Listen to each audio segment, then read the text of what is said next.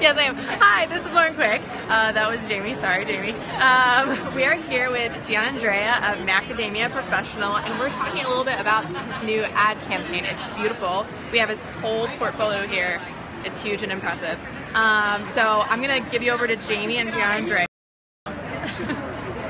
So we were just talking before about how the 2016 advertising campaign is different than the 2015. Can you explain what's new with the 2016 campaign? Yes, hi. Hello everybody. Well, this is the new campaign. This is where we're going for 2016. Like I was telling you, it's important to start breaking new barrier, and feel courageous to do something new. This is not that crazy news, just that we left the studio, we went on location, we created a new image that is edgy, is modern. Yes, about being courageous for that, to create new looks, to create new momentum. Also in advertising, you have to be, you have to break barrier. You have to go to the brink a little bit. Create newer edgy looks. We still do a lot of, beautiful shine and choppy bangs and straight line, but also we are working still with beautiful, the Macadamia Professional, beautiful, taming curls for beautiful, incredible, voluminous curls. Like you see, I love the playfulness for these new advertisements because the hair, it has to be alive. And there's gotta be fun in it. Hair is fun. Hair is not like about being, conservative. I didn't become an hairstylist because it was, conservative. So yeah, definitely this is amazing. But of course, we went into a more beautiful, luxurious finish in our hair. Big waves, lots of volume, by the pool, glamorous by the pool, and then here, still more glamour by the pool. Basically, it was like, I'm gonna create some fun part where it's glamour by the pool and just beautiful element of, especially the desert. When you work in the desert, the hair becomes so spectacular. The light is incredible, like you said. It's very dry, so it's very good. You're always going to have a good hair day, but that's why we use a lot of oils as well. The nourishing oils, the macadamia nourishing oils are also great. And here, same thing, more glamour by the pool, but also very edgy and cool evening shots at sunset.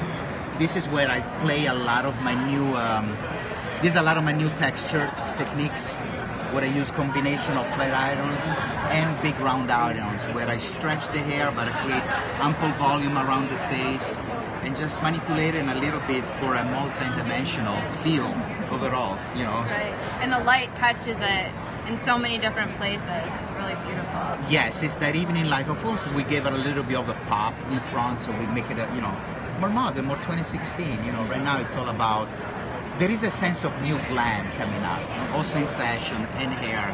You feel it. I mean, not only I feel it, I want to propose it, to the consumer. Enough with the safe things, It's time to really do something. What inspires these sort of styles? Where do you get your ideas to create this look with different tools and different textures? Well, yeah, with being a hairstylist, there's always a progression. You never quite use the tool the same way. If you use the tool the same way, it means that you learn one technique, you're satisfied with it. Unfortunately, I'm never satisfied.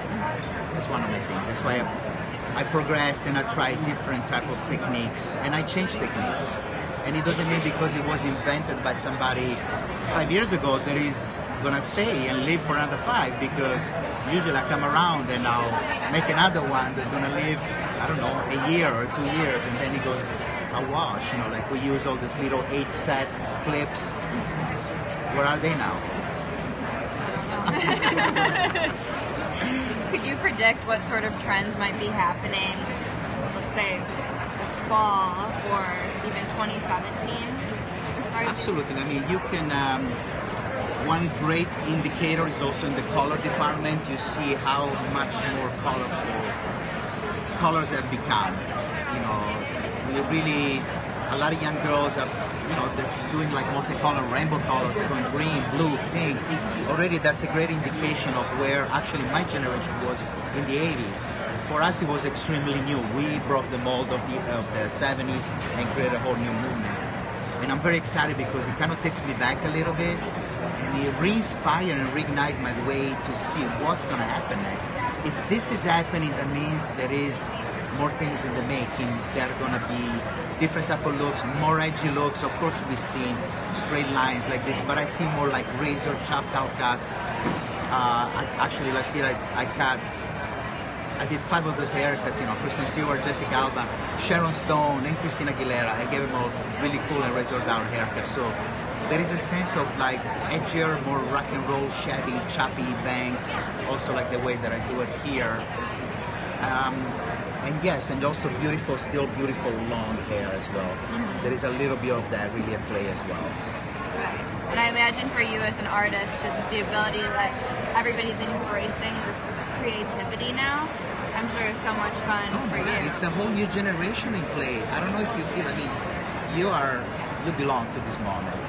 So what's important, once you belong to this moment, you see it, it's happening right now. I feel the generation before, they were, but they were still connected to a little bit of the older ways. It happens. There are decades that are just not as exciting. Unfortunately, I feel the past one was not as exciting. It was great. It was a little more classy. It was a little more things. But to me, it's always about rebelling and breaking the mold and creating new things. So I feel that the now generation is really taking all the fun stuff that happened in the past 30, 40 years and just splashing it all back out into our faces. And I love that. Yeah. Could you ever see like creative color being in sort of an advertisement thing?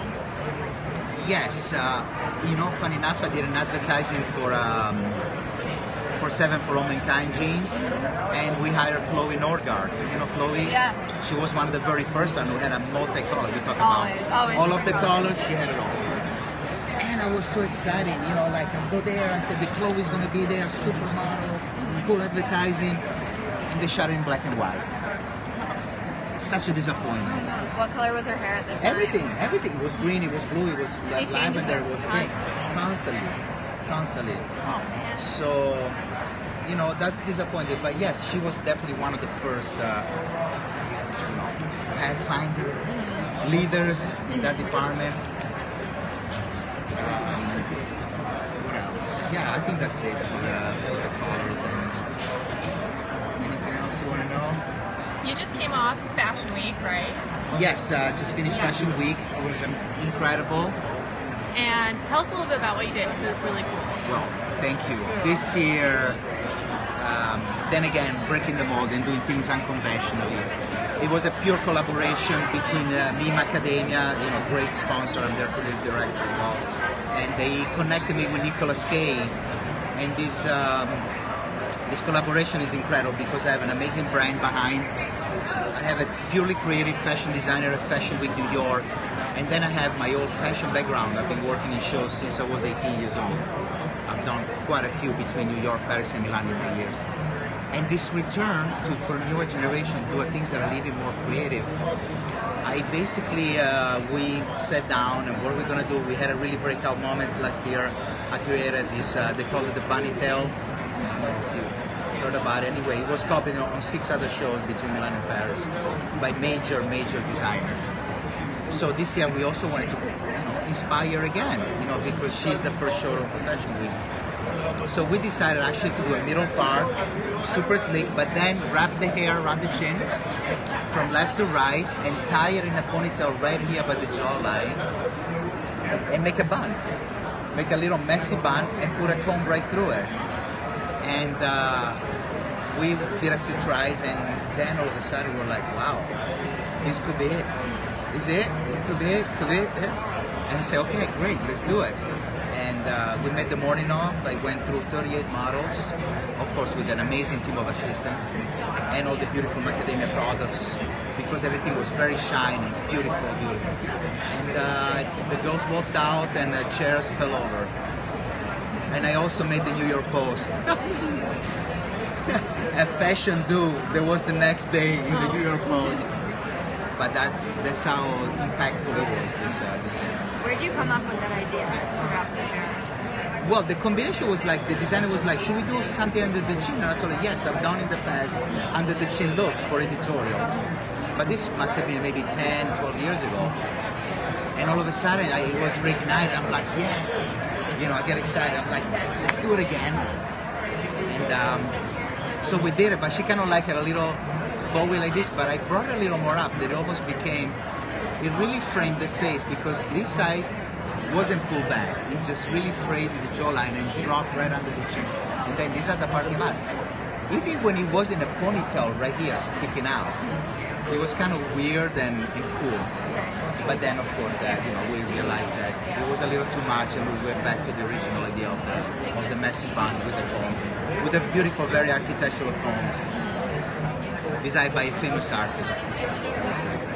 So with an everyday client sitting in your chair, you probably would not put hair under their chin like that, or maybe you would. But we talk a lot about, well, maybe you would. We talk a lot about, interpreting runway looks for the more average standard client. What of that style do you think you would pull to try to interpret into a more everyday look? Well, the under the chin hair, of course, if you go out on a Saturday night and you want to make a bold statement for a few hours, after a while it will start to bother you. The girls at the show were beginning to be like, oh my god, this is like kind of weird. So it's like to have a beard?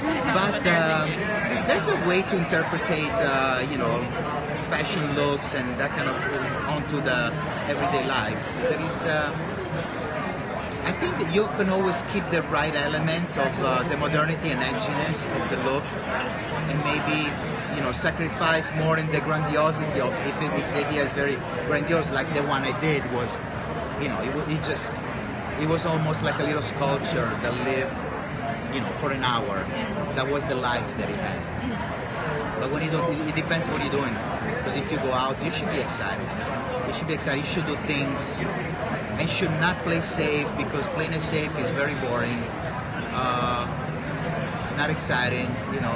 I'm not saying you have to create controversy, but you should be bold and should have really find your individualistic style. And what I think, like right now for 2016, and also on a social environment, I see that people are very much more than ever into an individualistic culture. Definitely. It's like what you said before with like the 80s. Yeah. That's what the 80s are all about, with like punk and all that too. Wave and all. I mean, it was just endless. There were so many variations of that. That's why I'm so curious to see, like, because there was all those different waves of individuality back in the 80s, I'm curious to see like what it is for now. If there's going to be different sorts of waves like there was back then. I think there will be. There will be because, like I say, the youth culture right now is much more dynamic. There is a couple of things that are unfortunate because creating trends, they only have so much life because now you have social media. So when things you've seen is picked up very fast, it has an intensity but also a short span of life. While before, trends lasted a little longer because it was word of mouth. Oh my God, did you hear about London? Everybody's going to London. What's going on in London? You didn't know unless you went to London or New York in the 80s and early 90s to find out what the hell was going on there. You couldn't find out on your phone. So that's a little bit of the handicap of newer stuff. But there is definitely the drive. Like I said, the newer generation have that drive again, have the fire, because they want to do things different. They don't want to look like their mom. They don't want to look like their mom's friend or their father's friend, or they don't want the baggy pants. They want the tight pants with pointy shoes. They want the hair pink, because they don't want to look like them. I didn't want to look like my sister, and she's only 5 years older than me. She had baggy pants and she listened to Barry White and disco and John Travolta, and I had tiny pants. I have pointy shoes with tiger print on front. I had a short jacket like yours. Yeah. This is from London, actually. Yeah, but it's that's how it is. That's how it is, and I'm a great believer in youth culture because I got to live in a decade where it was amazing like that. I miss seeing it, and one thing that I see right now, I see a new revolution, and I can sense it. That's why I'm very excited. Yeah, it's very exciting. I'm excited to see like what the next year and next few years holds, even for something like this and your magazine covers and beyond. Cool. Thank you. Thank you.